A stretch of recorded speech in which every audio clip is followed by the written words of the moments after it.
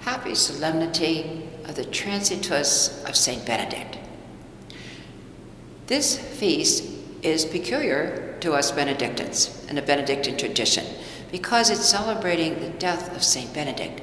The Universal Church celebrates July 11th with Benedict as a patron of Europe. But we also get to celebrate St. Benedict usually on March 21st, but since yesterday was the 5th Sunday of Lent, of course, the Lenten Sundays supersede Benedict. What an amazing person to think that the way that he taught and lived is the way, the values that we live today. We just listened to the hymn that is sung at the first Magnificat. And it says, "Shout, all you people, let your measured praises ring through the churches solemnly and sweetly. On this his feast day, Benedict ascended heaven's high summit."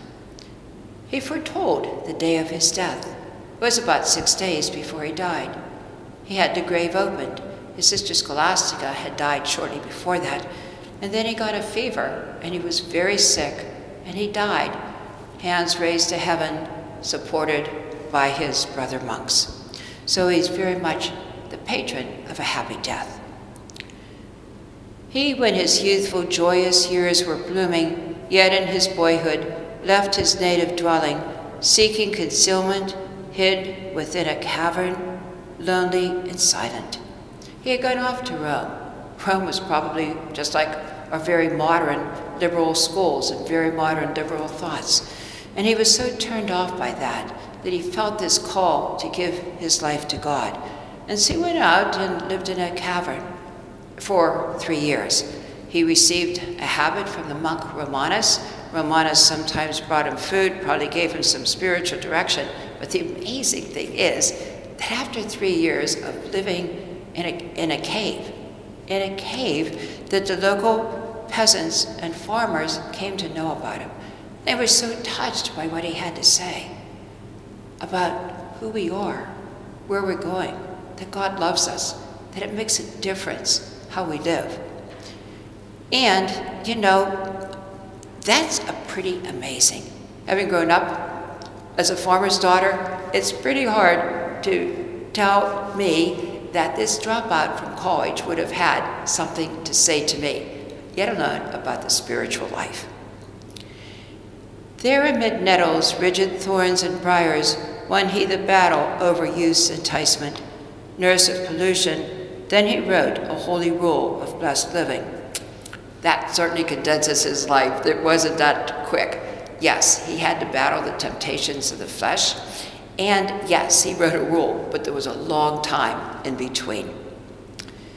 Thy brazen image, infamous Apollo, soon hath he smitten, burnt the grove of Venus, then to the Baptists on the sacred mountain established a chapel. So he moved from Subiaco, where he lived as a hermit and where he had done his first kind of like experiments as being abbot. And Monte Cassino was on a major route from Rome down south. And so it was up. I mean, it's really on the top of a mountain. It is a mountain. And there on the mountain, there was a shrine yet to Apollo. Apollo was the god of war and of many other things. And so it's a wonder that he didn't experience even more opposition than he did, but he went up, he knocked over this statue to Apollo. He wiped out the groves of Venus, of this immoral worship, and he claimed it for Christ. And he dedicated what was the temple to Saint Martin of Tours, who was the monk bishop in France. And he held him in such great esteem, and therefore he did that. So he built the monastery there, probably beginning in 529. And then he began to write out his reflections, his way of making the gospel practical, concrete. I was thinking today that now, having been blessed to live this monastic life for a long time, that the goal of Benedict's life is that we see everything through the eyes of faith, through the heart of faith, through the eyes of Christ. And even though in some of the antiphons that we sang this morning at Lauds and at Tours, it talked about, you know, he lived an angelic life.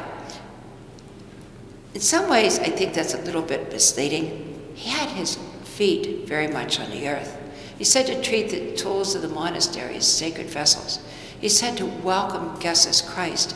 He lined out what to pray of the Psalms when I think that we prayed the same Te Deum, we prayed the same basic structures of the Psalms, we live the same basic pattern of the life as what he did 1,500 years, and he changed the world.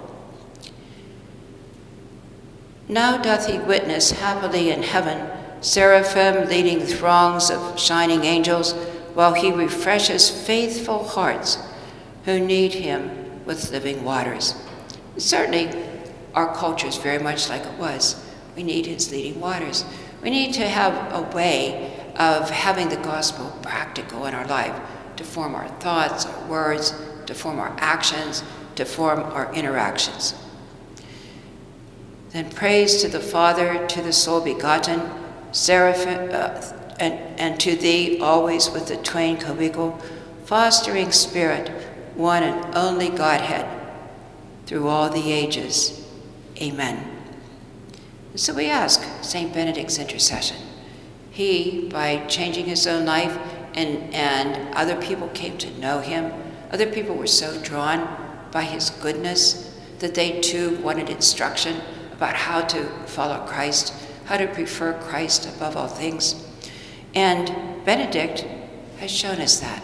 And Benedict wrote this rule, this commentary on the gospel, this application on the gospel.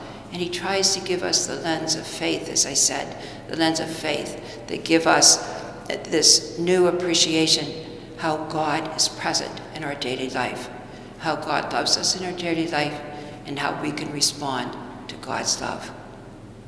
Happy Feast of St. Benedict.